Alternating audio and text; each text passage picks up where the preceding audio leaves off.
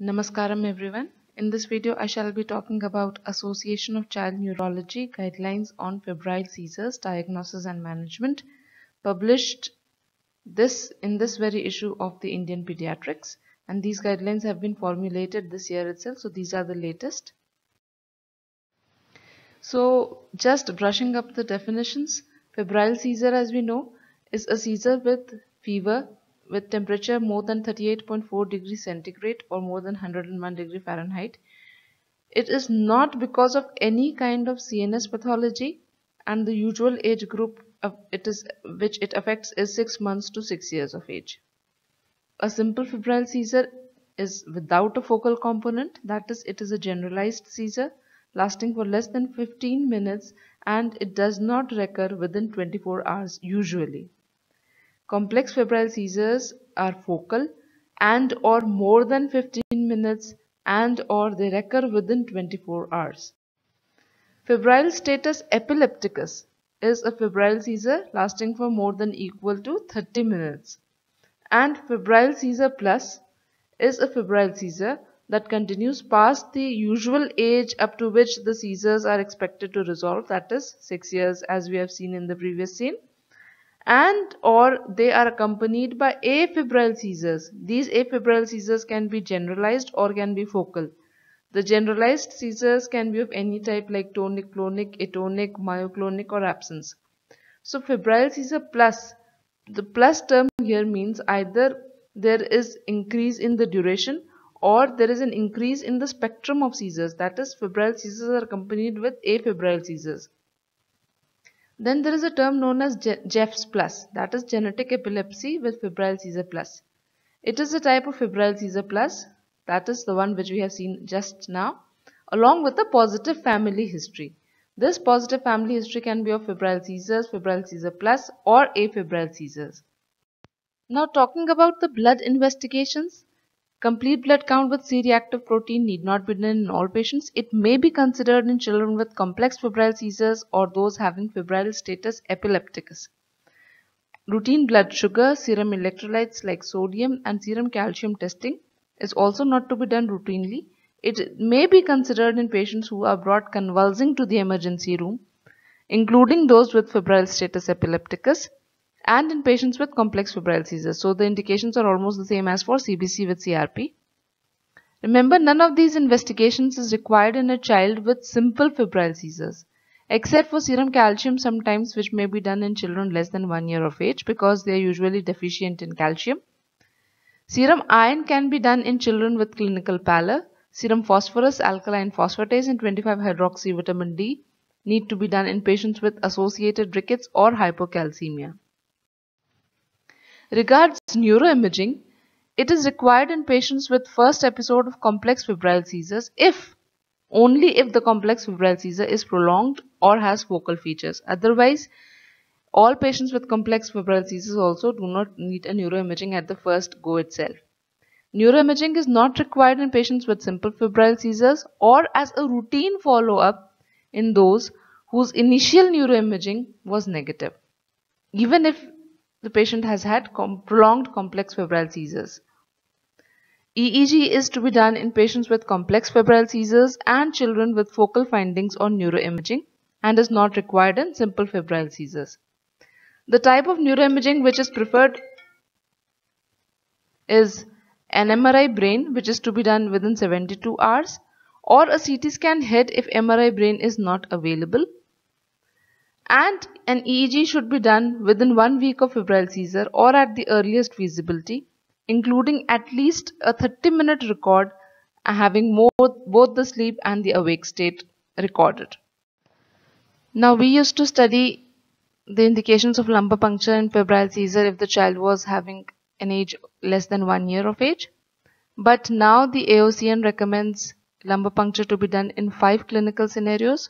First is any child less than 12 months of age with the first episode of febrile seizure, especially if he has not received immunization against Streptococcus pneumoniae and Haemophilus influenzae type B, or any child more than 12 months of age who has been pre-treated with antibiotics, or any child in any age group with clinical signs of meningitis, or all children with febrile status epilepticus as the initial presentation of febrile seizure, and in a sedated child who continues to be obtunded after sufficient time has lapsed. But lumbar puncture is not required in children 12 to 18 months of age, even if they have received a full course of Haemophilus influenzae B and pneumococcal vaccine. But there are no clinical features of meningitis, and in all patients with complex febrile seizures, and children brought sedated to the emergency services. What you must remember that lumbar puncture should preferably be preceded by neuroimaging in children, especially with focal neurological deficits, clinical symptoms and signs of raised intracranial pressure. This is a routine thing we all know. And CSF viral or bacterial panel is not indicated routinely, but only if the routine CSF analysis is indicative of meningitis. Genetic testing for Dravet syndrome may be considered in patients with having recurrent febrile status epilepticus with onset of prolonged hemiconvulsive seizures below the age of 1 year. But remember, the decision to order this investigation, that is screening for SCN1A gene, which is the gene implicated in Dravet syndrome, must be done in consultation with a pediatric neurologist or geneticist. Now, parents of children having febrile seizure should be taught about the recovery position, the dose and route of abortive medication, that is the medicine which is to be administered at the time of seizure activity, when to administer a repeat dose, and when to bring the child to the hospital. The abortive medicine should be given preferably 3 to 5 minutes after seizure activity in a non-hospital setting. The drug of choice is intranasal midazolam given at the rate of 0.2 mg per kg. It is preferred over rectal diazepam or buccal lorazepam because of cumbersome in administering via these two routes of administration, and it can be repeated after 5 minutes in case of prolonged seizures. Intermittent prophylaxis, now coming on to the management, the intermittent prophylaxis is recommended in frequent, recurrent, simple febrile seizures, but if the parents have a lot of anxiety and they are residing far away from the medical facilities, otherwise not. And in patients with complex febrile seizures who have not been started on continuous prophylaxis. Intermittent prophylaxis is not recommended in patients with first episode of simple febrile seizure. You must remember the drug of choice for intermittent prophylaxis is clobazam in a dose of 0.5 to 1 mg per kg per day, BID for 3 days and maximum being 20 mg per day, and stopped after 3 days without tapering. The parents should initiate this drug if the child develops fever more than 38 degrees centigrade or when they administer antipyretic medication. Continuous prophylaxis. It is to be considered in children with febrile status epilepticus, children with neurodevelopmental delay having febrile seizures, frequent complex febrile seizures, and children with febrile seizures plus or genetic epilepsy with febrile seizures plus but having afebrile seizures. Continuous prophylaxis is not recommended for simple febrile seizures, and the drug of choice is sodium valproate, baseline LFT not being required in healthy children otherwise, and once initiated this drug should be continued for a minimum of 2 years seizure free period. And management of febrile status epilepticus is similar to that of routine convulsive status epilepticus, and sodium channel blocking anti-epileptic drugs, latest phenytoin, should not be used in children with febrile status epilepticus who are already diagnosed with Dravet syndrome, febrile seizure plus, or genetic epilepsy with febrile seizure plus, because these syndromes generally have mutation in the sodium channels. Also, antipyretic medication, that is paracetamol, can be given in a dose of 15 mg per kg per dose 6 hourly during the period of fever.